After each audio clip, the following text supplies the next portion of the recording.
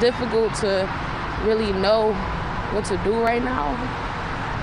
Just to think of the fact that never be able to hold my nephew again the same way. Killed just a few months before his second birthday. I can't imagine what my nephew had to go through. The family of 1-year-old Viston Lavelle Stevenson barely able to speak, as Detroit police say his own mother is responsible for his death. It's so hard. Everybody wants to talk to each other. Everybody wants to say something, and nobody knows what to say. Nobody even knows what to do.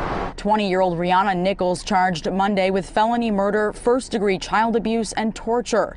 Nichols arrested Friday and accused of beating the little boy so badly that he was unable to make it through. Viston dying in the hospital 2 days later. He's definitely not in pain anymore. According to the toddler's family, Viston suffered from a fractured skull, a broken collarbone, pelvis, and ribs. They also say he had internal bleeding and brain swelling. Although police aren't releasing details, Viston's family says his mother apparently became angry over a knocked-over flat-screen TV, then began beating the toddler. Viston's father, too upset to speak, Monday. He definitely had the courage to hold his son for the last time.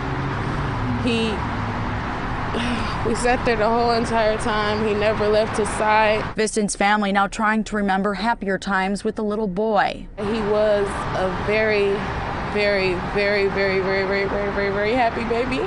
As they try to prepare to lay him to rest. The main thing is to pray for our strength, our peace of mind, our health, and my nephew. And that he's in a better place.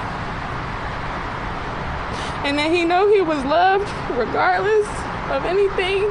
Right now, Nichols is being held without bond. She faces up to life in prison. Meanwhile, if you'd like to help Viston's family, we have a link to donate at fox2detroit.com. I'm Erica Erickson, Fox 2 News.